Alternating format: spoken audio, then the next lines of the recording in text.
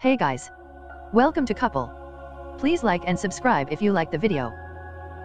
The Simpsons creator Matt Groening admitted fans weren't just hearing things if they recognized a familiar voice in a 1991 episode involving a patient at a mental institution. Many fans thought they heard Michael Jackson's voice in the episode titled, "Stark Raving Dad."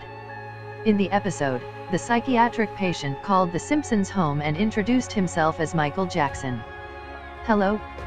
Who is this?" the character asks, as Homer Simpson's son, Bart, picks up the phone. "I'm Bart Simpson, who the hell are you?" Bart replies.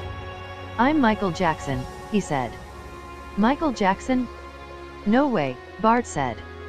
The patient, a tall, balding man, looked nothing like Jackson, but many said his voice compared to the king of pop was uncanny. For more than 2 decades, Simpsons fans debated whether that really was the voice of the singer, who died in 2009 at the age of 50. A credit for the character at the end of the episode read John J. Smith. But that didn't prevent producers and staff members from talking about Jackson's guest appearance, though it wasn't officially confirmed by the show's creator until recently. "We really did have him," Groening confirmed during an interview with Australian TV show The Weekly this week.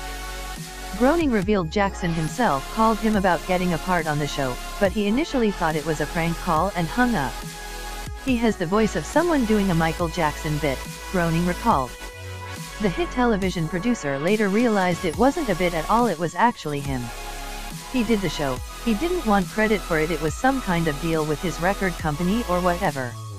So when it came time to sing the songs, he had a sound-alike singer. And he stood there and watched the guy who was so nervous, who had to sound like Michael Jackson, Groening said, adding that Jackson giggled in the background.